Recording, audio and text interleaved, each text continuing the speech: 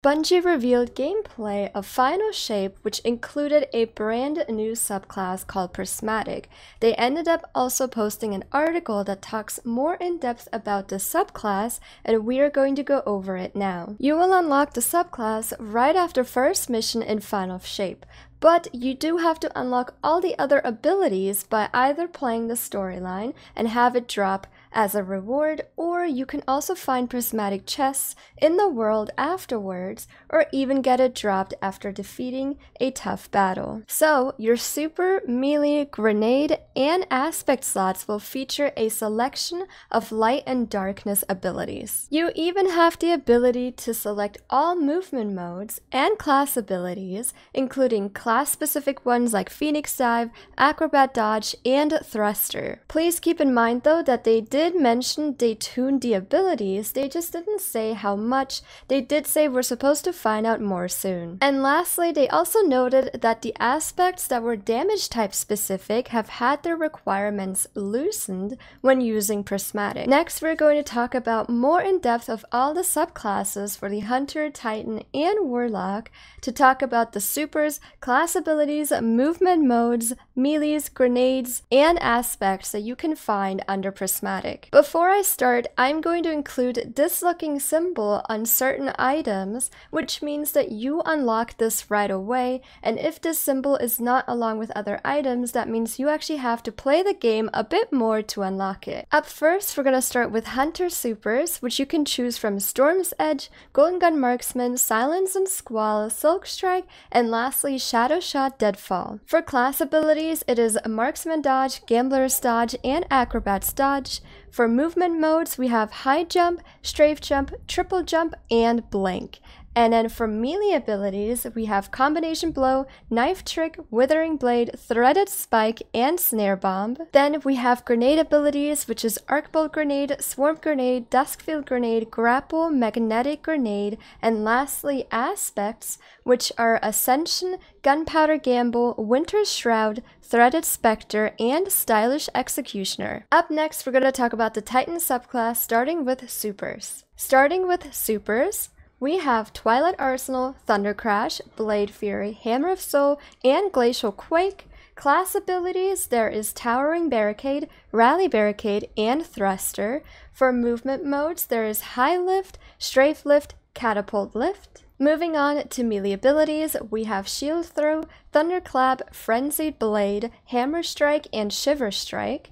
Then for grenade abilities, there is Suppressor Grenade, Pulse Grenade, Shackle Grenade, Thermite Grenade, and Glacier Grenade. And lastly, for aspects, we have Unbreakable, Knockout, Drangar Slash, Consecration, and Diamond Lance. And lastly, we're going to go over the entire Warlock subclass as well, starting with supers. Starting with supers, Song of Flame, Nova Bomb Cataclysm, Storm Trance, Winter's Wrath, and Neilstorm. Then we have class abilities with Healing Rift, Empowering Rift, and Phoenix Dive. Moving on to movement modes, there is Burst Glide, Strafe Glide, Control Glide, and Blink. Next, we have melee abilities, Incinerator Snap, Pocket Singularity, Chain Lightning, Penumbral Blast, and Arcane Needle. Moving on to grenade abilities, there is Healing Grenade, Vortex Grenade, Storm Grenade, Cold Snap Grenade, and Threadling Grenade. And lastly, we've got aspects, which includes Helion, Feed the Void, Lightning Surge, Bleak Watcher, and Weaver's Call. Up next in the article, we are going to start talking about Transcendence. If you're unsure what that means, it is basically combining a light subclass and a dark subclass and using it together as an ability. So there is a lot of information that's going to come with Transcendence. So if you are using a prismatic subclass, you will have a new bar below that energy bar, which is the new indicator for Transcendence, the light and darkness meter. So as you can probably tell, there are two bars. The left one is going to be for your light aligned debuffs or buffs, meaning like arc, solar, or void damage. That bar will fill. Now the right bar is going to be for the darkness subclasses like Strand and Stasis, or any kind of darkness aligned buffs and debuffs. That means the right bar is going to fill. Kinetic damage actually fills in both of the bars at a reduced rate. However, it gets an increased rate if one of the bars bars is completely filled. Whenever both bars are filled, Transcendence is going to be available, which means your melee and grenade energy are instantly refreshed and regenerated more quickly. Dealing damage with a grenade further increases your melee regen rate and actually vice versa, and your weapon damage is slightly increased and you are more resistant to incoming damage. And lastly, you will have a new grenade which is unique to each class that deals both light and dark damage. Now let's talk about Transcendence grenades. Each class has their own grenade that is a light and dark subclass combined, and we're gonna start off with Hunter, which is called Hailfire Spike. This one throws a stasis solar grenade that attaches to targets or surfaces, and then it explodes into a stasis tornado, but after some time it actually turns into a solar tornado. Next we have the Titan grenade called Electrified Snare, which is a strand and arc grenade that suspends targets doing heavy damage over time, and it also chain jolts other enemies nearby. And lastly we have the Warlock grenade called Freezing Singularity, which is a void and stasis grenade that creates a black hole orbited by a halo of slowing ice, and after some time it explodes, suppressing and dealing heavy damage to all the enemies. Lastly, in the article, Bungie revealed some of the prismatic fragments that I will go over in detail. Now they only revealed 12 of them when in reality there's supposed to be 21,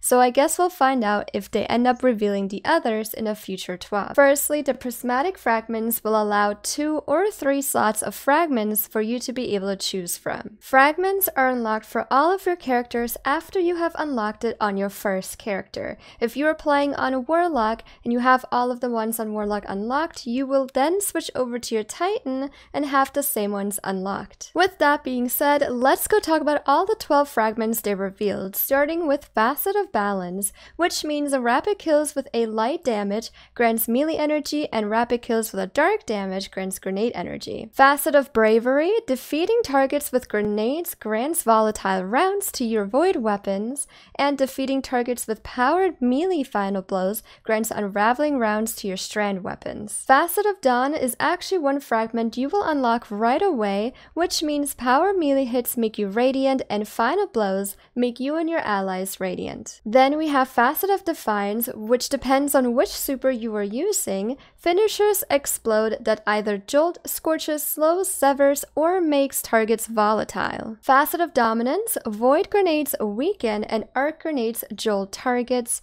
Facet of Generosity, defeating targets while transcendent creates orbs of power for your allies. Next, we have Facet of Grace, damaging enemies with kinetic weapons grants you bonus transcendence energy, and defeating enemies with your super grants you and your allies transcendence energy. Facet of Hope is another you unlock right away, which means while you have an elemental buff, your class ability regenerates more quickly.